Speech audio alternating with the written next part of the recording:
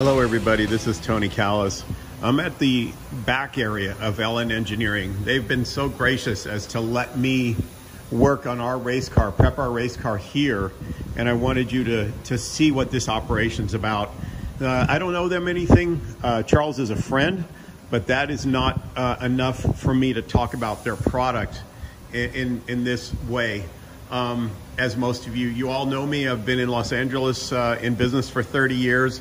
I built Callas Rennsport up, and I wanted you to see what goes into building an M9X engine, an M96, M97 engine. The key to rebuilding an engine is picking the right machinist. Yes, I measure every component. We clean every component. We deburr, we chamfer, we put it together carefully and torque things. But in the end, it all comes down to the machinist. And that's what Charles Navarro is. And I got to tell you, yes, I use a few people in this world. There's Wally does a lot of our work, and Walt Watson at competition, and Charles Navarro is one of them. And they've invested so much money into getting this facility right and doing things the right way. I've watched it over the years.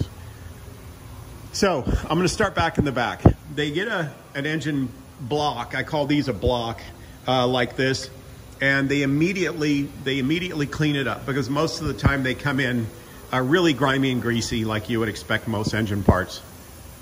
You want to pull your sleeves out, your dowel pins and whatnot, and then they're going to wash it here. Then they're going to put it into this aqua blaster. This machine took them a long time to get the recipe right. It's sand and water, and it does a great job. You have to know what you're doing. You don't want to hit one spot too long.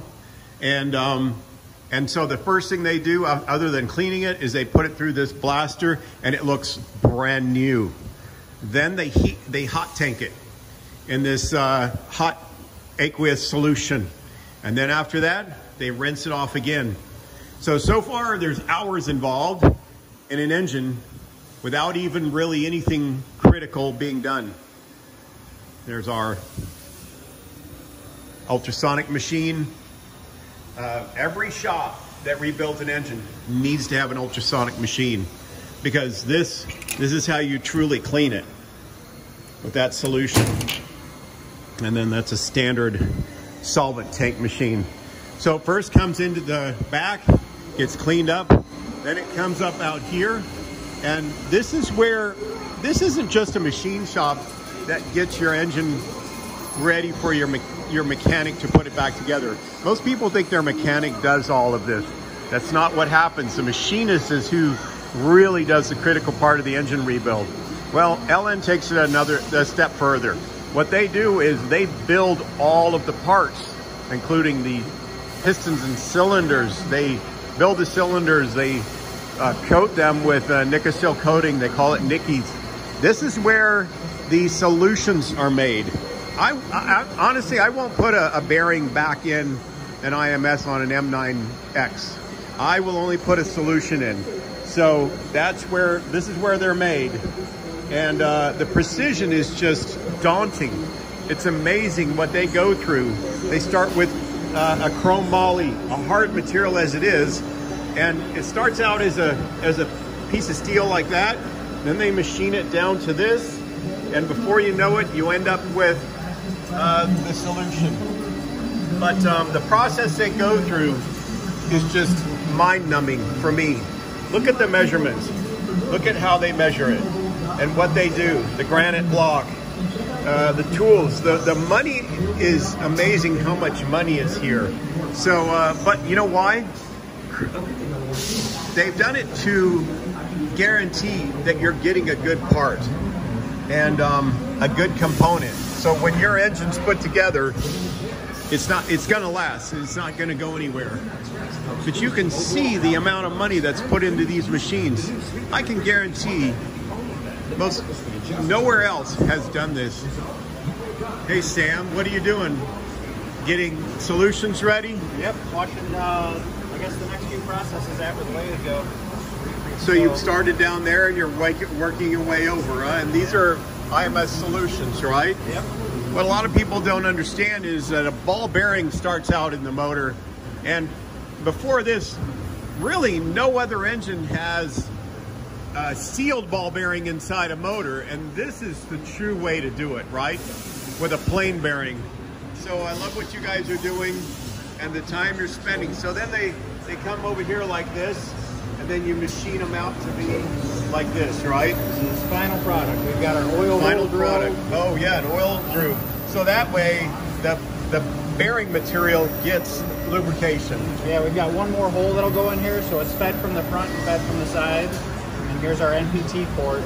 So that's where the engine oil comes in to lubricate this, because we all know splash lubrication just isn't going to cut it. Not enough. Not enough. You need that pressure. All right, thank you. So I don't completely know if they allow this, but I got to tell you, somebody has to see what all LN has going here, because it's fascinating.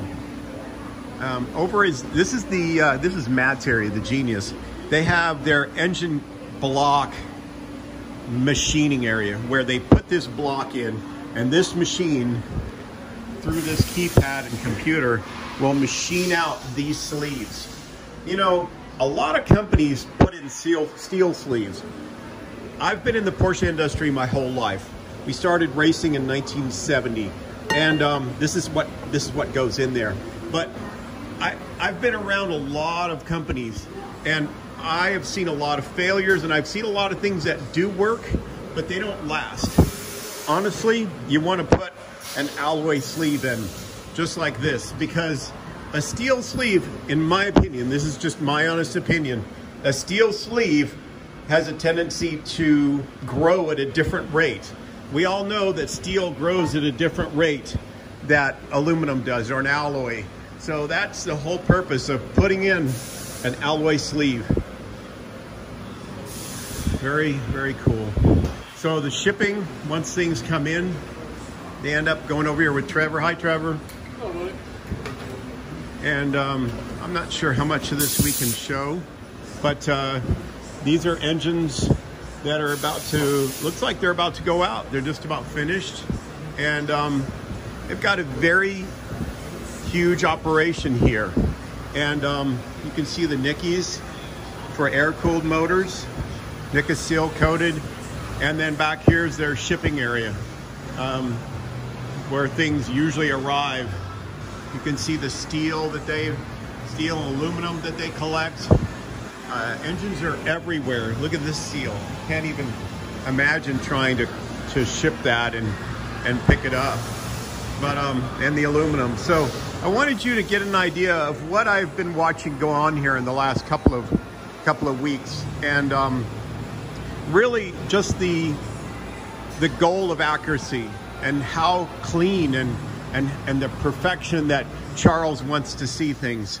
So all right, well, back to my 2020 race car project.